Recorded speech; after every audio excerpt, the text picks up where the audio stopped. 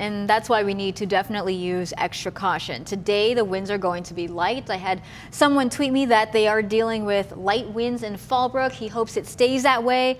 Unfortunately, it's not going to, because we are expecting the winds to pick back up again tomorrow. Now, see that whole area in pink?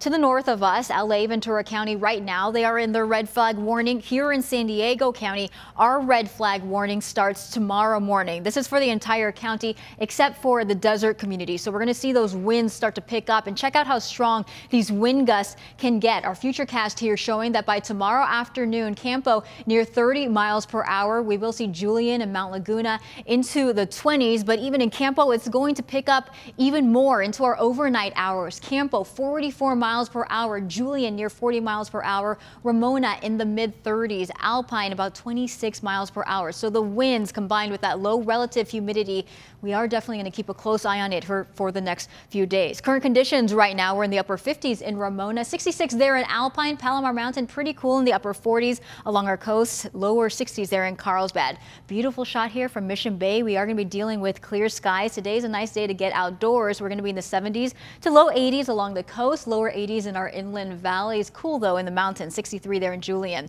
Your 7-day forecast. So we are going to see that warm up. Again, the red flag warning is going to stay with us here for a few days. So you do want to watch out for the winds. This is a time to make sure that you have that defensible space and of course that emergency evacuation plan should you need it. Up in the mountains, windy conditions expected there over the next few days. The deserts near 80 degrees.